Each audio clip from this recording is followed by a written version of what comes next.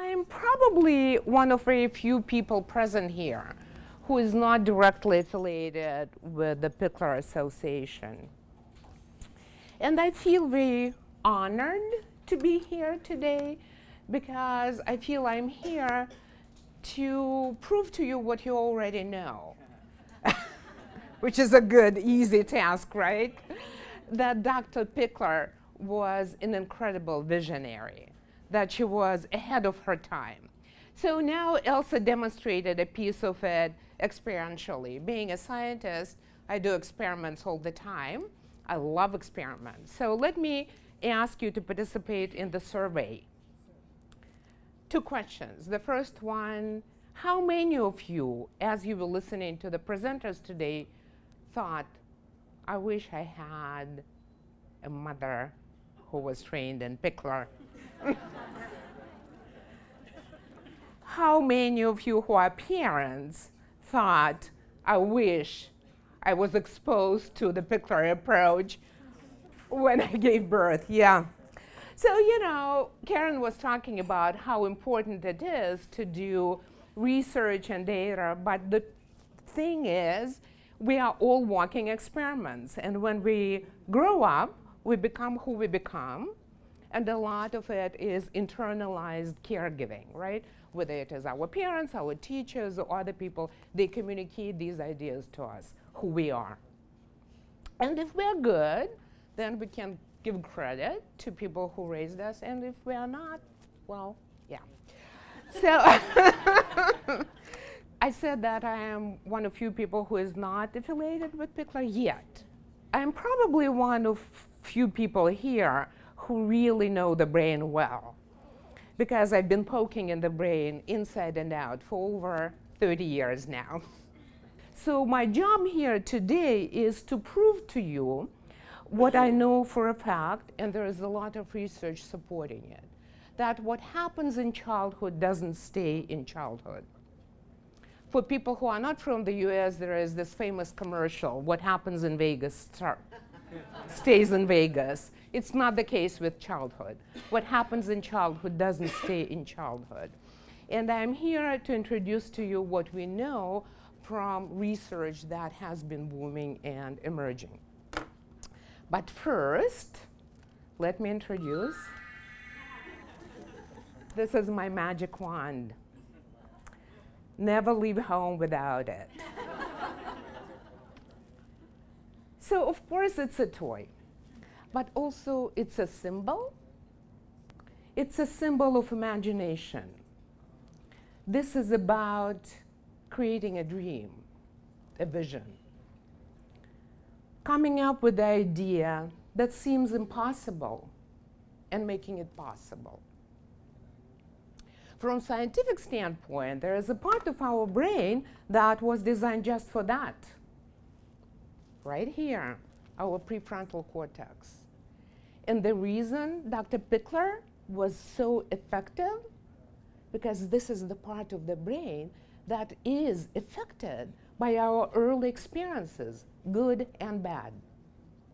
Prefrontal cortex is developed when people are present, when we are present, when we are paying attention. The neurons that fire together, wire together. Blood flow goes to the areas of the brain that is activated. And I'll talk about why prefrontal cortex is so important. So this is my symbol for the prefrontal cortex, because it allowed me to come up with my dream. And I want to share a dream with you, that we all work together to create the world where children are treated with dignity and respect. And I feel tearful now because my experience is the opposite of it. I'm exposed to a lot of pain and suffering that is created because as society, we don't get it. So this is my dream. And my thinking is, if we can train caregivers exactly how to create peaceful and respectful treatment of children, our world will be a better place. And maybe world peace will be achievable, right? Karen said, big picture. I'm a big picture thinker. It sounds crazy ambitious, though, world peace at the time when we are building walls, right? And a lot of terrorism. Sounds far-fetched. But this is the saying by Marianne Williamson. There is no single effort more radical in its potential for saving the world than a transformation of the way we raise our children. So I'm going to share my personal story with you to explain why I'm standing here today. I shared that my expertise is in neuroscience and neurobiology, but I would have not been standing here if not for my time in prison. In fact, I have been going to prison so many times that I stopped counting. The first time I went, this is maximum security prison, San Quentin, not far from San Francisco, was in 1996.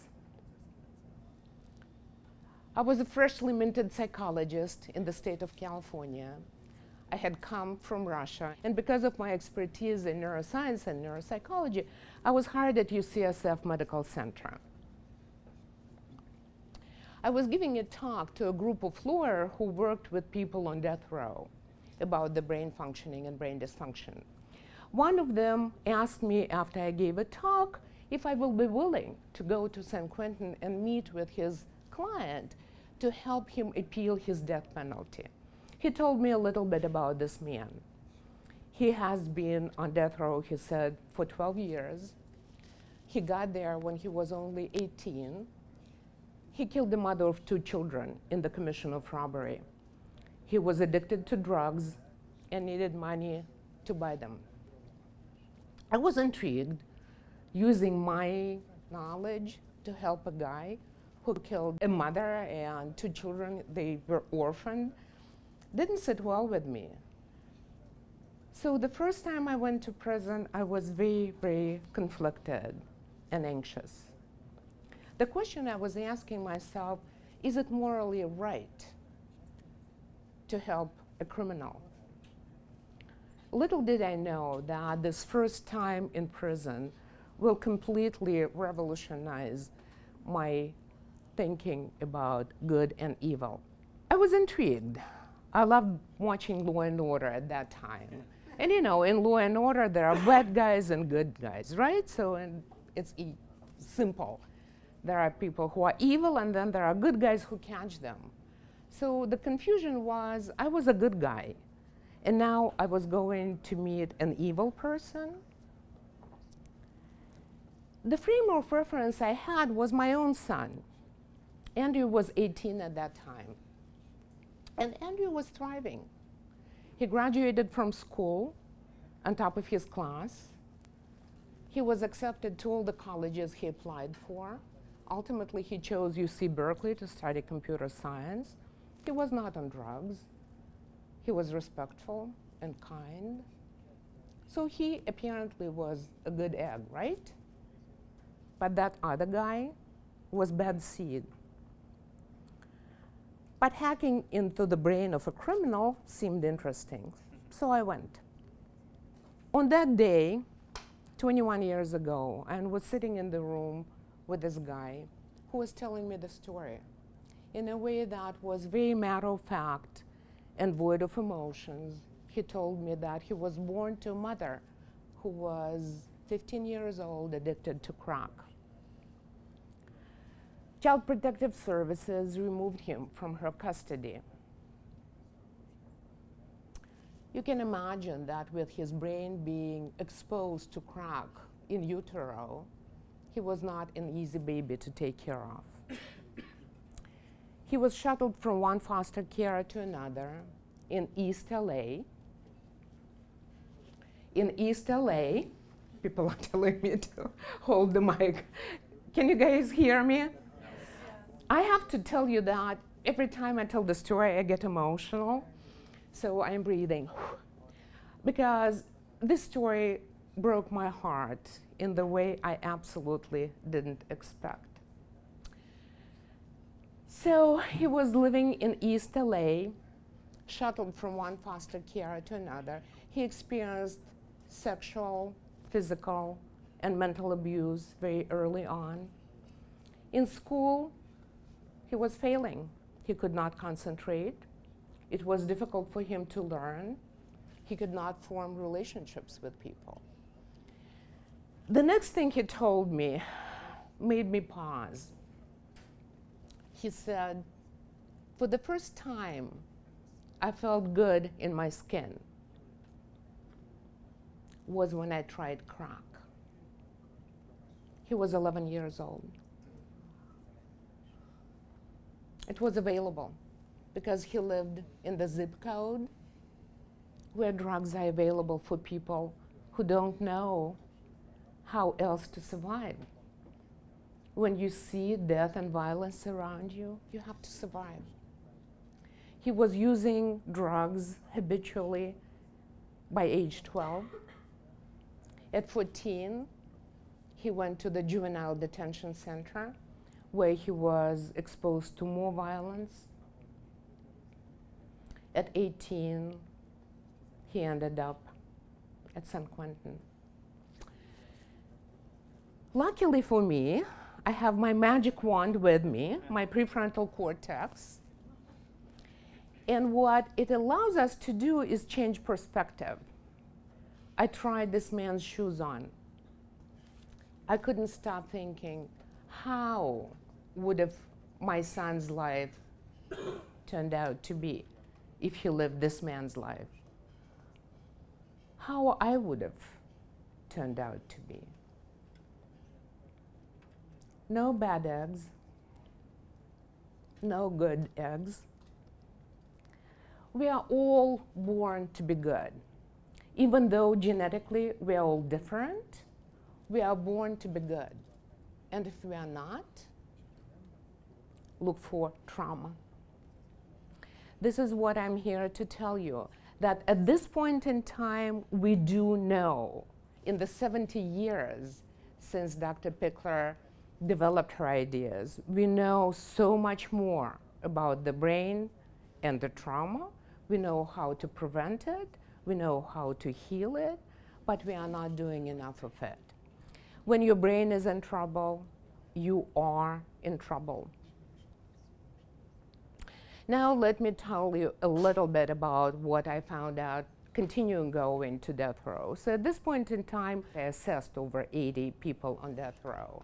I became an expert in the neurobiology of trauma. I testified in the Supreme Court of California on behalf of these children, now adults, who are facing death penalty. And what I discovered, it's always the same story over and over again, and it is the same pattern over and over again. Prefrontal cortex, the organ of civilization, is impaired. Why do we call prefrontal cortex the organ of civilization? Because many good things are housed in this part of the brain. It's my favorite part of the brain. That's why I call it my magic wand.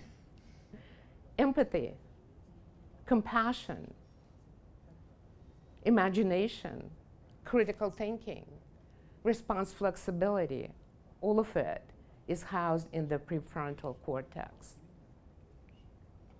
Now, how many of you guys have heard about adverse childhood experiences study? A few. Probably, I would say 5% of us. Well, when I read the study that was published in 2003, pieces of the puzzle came together for me.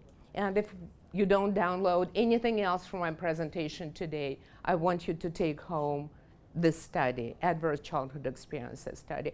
This is the main finding of the study. Our childhood experiences are powerful determinants of who we become as adults. That's why what happens in childhood doesn't stay in childhood. When I read the study, I thought it would be spreading like a brush fire, the idea of it. I thought that all the policymakers criminal justice system, teachers, all will know this study. 17,000 people involved. The study was done by Kaiser, one of the hospitals in California, and Center for Disease Control. It is the largest study on the subject. So what you can see here, adverse childhood experiences are linked to disrupted neurodevelopment, social, emotional, and cognitive impairment, then risk behaviors to cope with it, and then disease, disability, social problems, and early death. I'm talking about horrible outcomes when people end up on death row.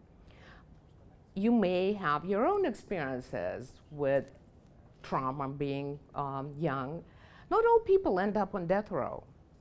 There are other ways early trauma affects us. Inability to have intimate relationships, developing of disease. So there are many things that can be linked to adverse childhood experiences, not just criminality. This is the partial list of adverse childhood experiences: household substance abuse, parental separation and divorce, psychological, physical, and sexual abuse, emotional neglect, family mental illness, and 5 more that I don't mention here.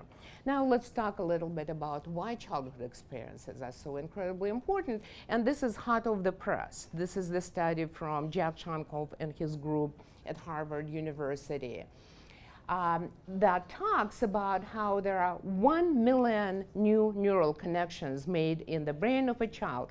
Didn't it blow your mind when you read about it? So before that, we thought it was 1,000 new connections each second, and that was mind-blowing in itself. But now they published it just recently in March, that there are 1 million new connections formed in the brain of a child each second. So 1 minute. 60 million connections. And whether they are the connections to feeling safe or not, that matters. So now let's talk about what is the protective factor, what provides for good brain development. And good brain is the integrated brain, when all parts of the brain work together. This is from the book by Dan Siegel, 4 S's that foster secure attachment. The child needs to be seen, safe, soothed, secure. Think about it for a second. Don't you think it's the Pikler approach in a nutshell? So before all this was published, Dr. Pikler figured it out. That's why I called her an intuitive neuroscientist.